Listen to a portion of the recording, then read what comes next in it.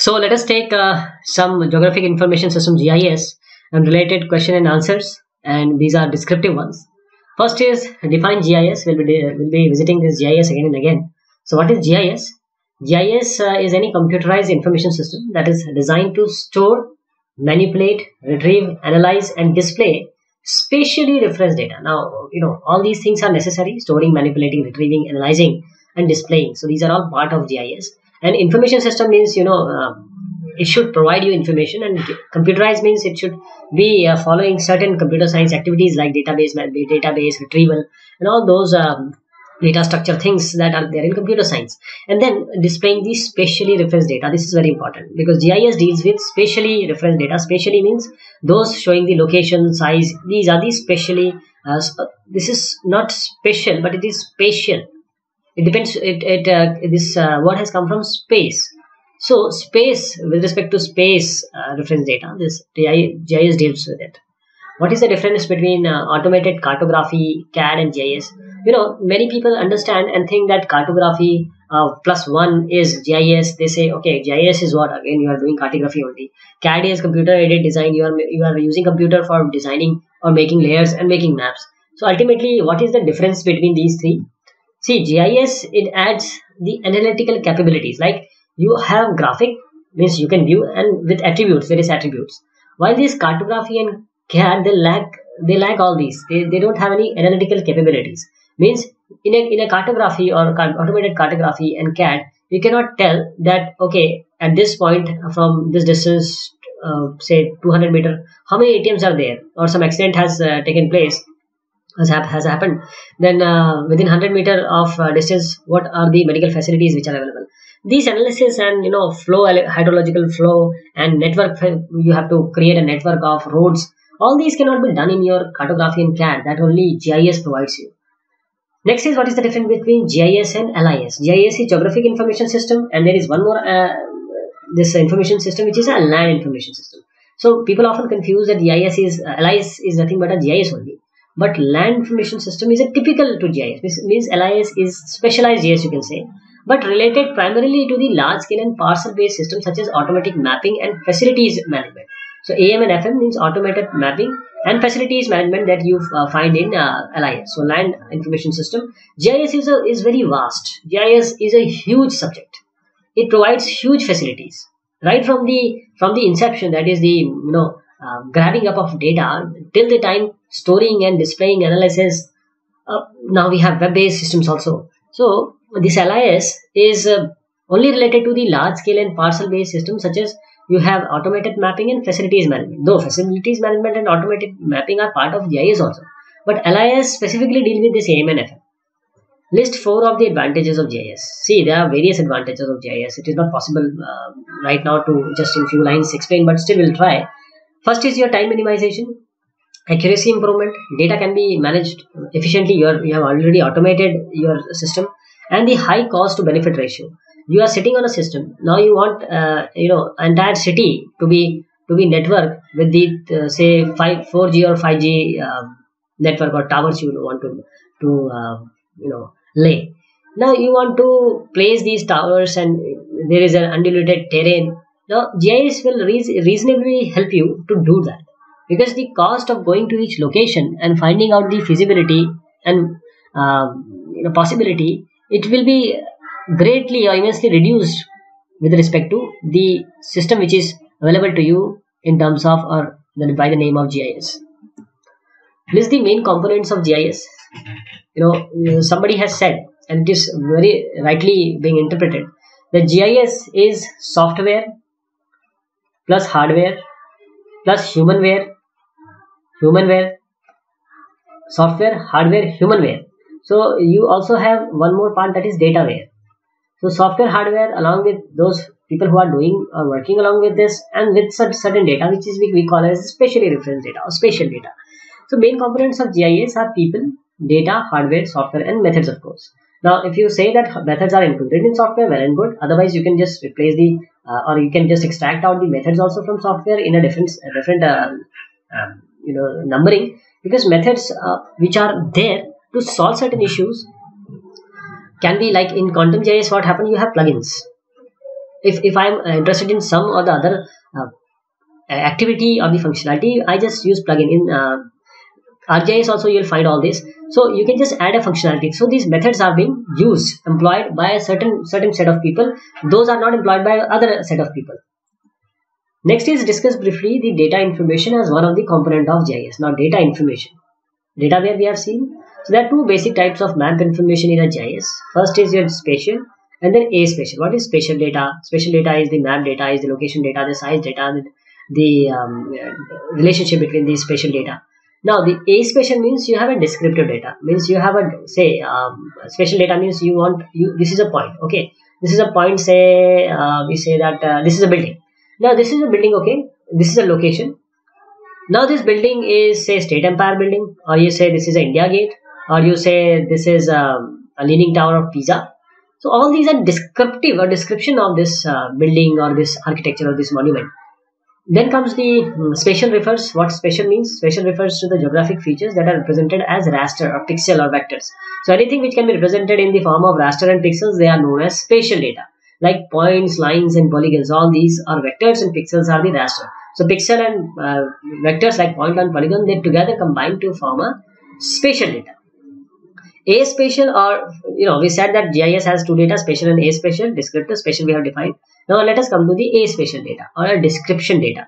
This refers to the say tabular data which records characteristics of geographic features. This may not be in tabular data, or you can easily store it in a file or in any Excel sheet or CSV file. So you can just extract it and link it with this spatial data, and you can inform that this spatial data is referring to or is described by these various attributes. Now the next question is discuss briefly people as one component of GIS. As we said that anything which is there in this world is by the people and for the people.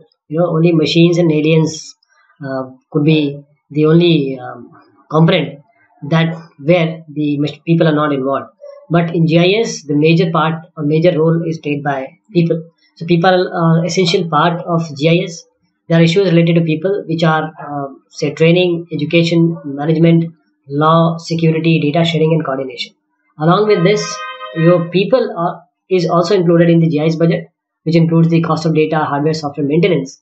For these, people are always involved. Discuss briefly hardware as one component of GIS. See, GIS is a software. No, it is not a software. Quantum GIS is not a GIS. Only ArcGIS is not a GIS. Only your Saga or UDIG, they are not GIS. Unless you have hardware with them, they will not be able to run. How you are going to run say Quantum GIS when there is no hardware? You have to run it on some computer or machine. So hardware is one of the important component of GIS. For that you need input like keyboard, mouse, slide pen, or pen digitizer, scanner and sound. You also need some strong processing unit, CPU. You need some good storage. This is just an example. You need a good display like screen or LCD projector, printer, plotter, sound system to actually add to your GIS all those aspects and facilities. Discuss briefly software as one component of a GIS. GIS is a software because GIS consists of geographical information system. Now what is that information and what is the system? The system is combination of all, and the software is what is automating all this. For this you need operating system, graphic software, database software, statistical packages, word processing, image processing, GIS systems like these which I discussed, also some presentation. So all these are very much important and they are related somewhere or the other in with respect to the GIS. List 5 GIS websites that you have visited. You can name any of this. I'm just giving you an example. GIS links, gis.com, geographynetwork.com, isri.com, and tandup.co.uk, amazon.com. Discuss briefly the impact of internet on GIS. Internet on GIS. Now, the latest buzzword and latest developments are on WebGIS. That is WebGIS. So, exchanging and sharing of ideas via certain electronic mail, email, and online lists. These are the impact of internet on GIS. We have various online forum where you can discuss various problems can be resolved. You have data transfer using some FTP, file transfer protocol, and this you can easily transfer data from one machine to another. Then browsing these websites, various websites where locations, various URLs are available for you to browse the content of GIS, the application of GIS, even the GIS itself. So list 5 areas of GIS application. and I suggested earlier also, GIS finds its application almost everywhere now.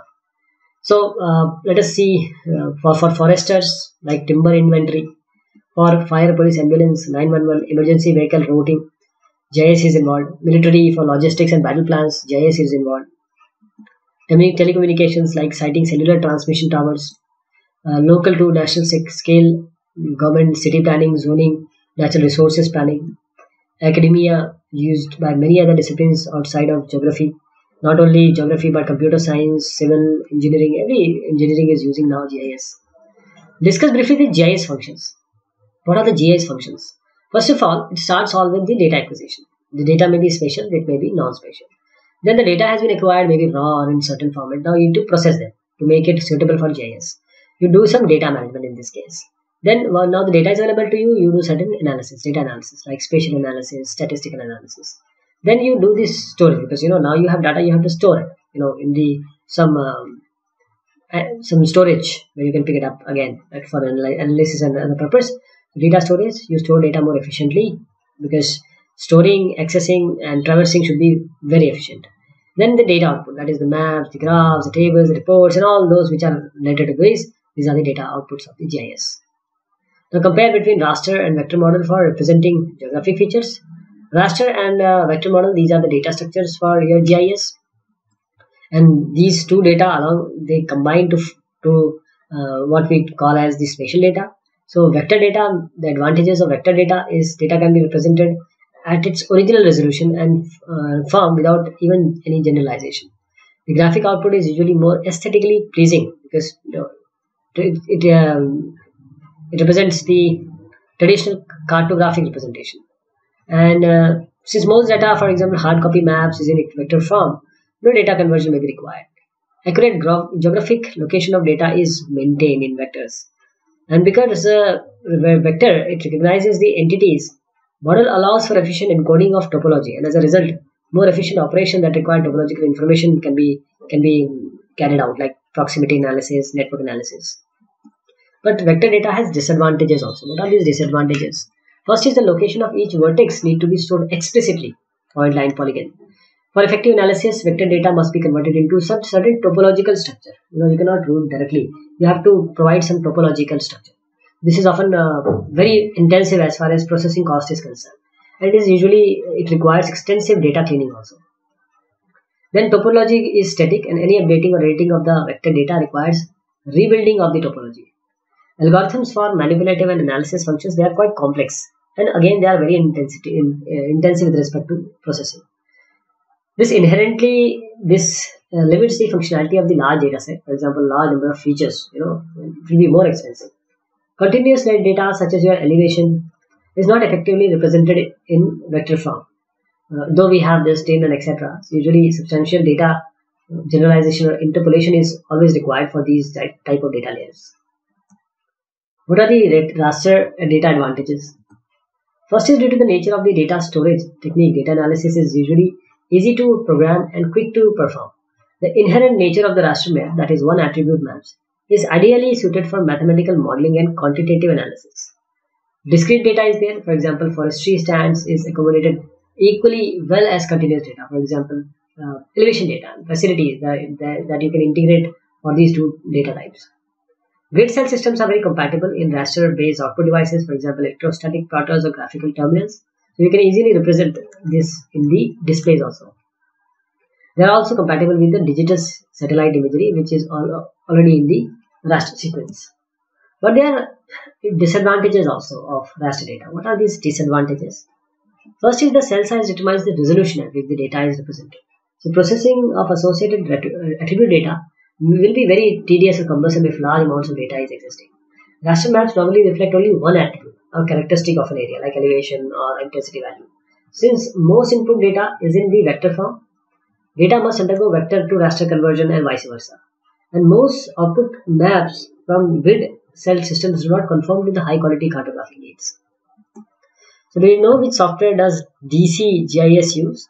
DC, the District GIS software standards, consist of the Environmental Systems Research Institute ISRI products and Google Incorporation, Google Geospatial Services and Software. The ISRI standard includes the ArcGIS line of desktops and server software product lines. The Google standard includes the Google Earth Enterprise line of server-side products and Google Maps for mashup type applications. There are other geospatial software packages and vendors that can be accommodated if necessary to meet the specific business requirement. What is Geographic Information System? We have revisited it again. What is GIS?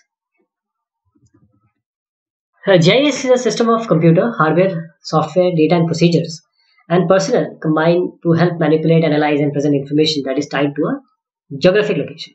What is GIS data mining then? GIS or spatial data mining is the application of data mining methods to the spatial data which is applied on the spatial data. So data mining, which is partially automated search for hidden patterns in large databases. It offers great potential benefit for the applied GIS-based decision making. The typical applications it includes the environmental monitoring. A characteristic of such application is that the spatial correlation between the data measurement requires the use of specialized algorithm for more efficient data analysis. What is spatial ETL? Spatial ETL. Spatial ETL tools, they provide the data processing functionality of traditional extract, transform and load software, but with a primary focus in the ability to manage the spatial data. So they provide GIS users with the ability to translate data between different standards and proprietary formats while geometrically transforming the data in between. What is geostatistics? What is geostatistics? See, geostatistics is a branch of statistics only that deals with the field data, spatial data with some continuous index. So it provides methods to model spatial correlation and predict values at arbitrary location, that is the interpolation. What is hydrological modeling? Hydrological modeling, the GIS hydrological model can provide a spatial element that other hydrological models they lack with the analysis of variables such as slope, aspect and watershed or catchment area. What is GIS technologies? Modern GIS technologies, they use certain digital information for which various digitized data creations method are used. So the most common methods for our data creation is digitization, where a hard copy map or a survey plan is transferred into digital medium through the use of CAD program and georeferencing capabilities. Next is again, what is GIS? Now we're discussing GIS again and again because this is the first question if you are a GIS person. So GIS is a computer system designed to capture, store, manipulate, analyze and manage and present all type of spatial or geospatial data. This acronym GIS is sometimes used for geographical information science also and geospatial information studies also to refer to the academic discipline or career of working with GIS and is a large domain within the broader academic discipline of geoinformatics. So what goes beyond a GIS is a spatial data infrastructure, a concept that has no such restrictive boundaries at all. So these were a few questions on GIS, descriptive questions. Hope you are benefited by it. Thank you so much. Take care.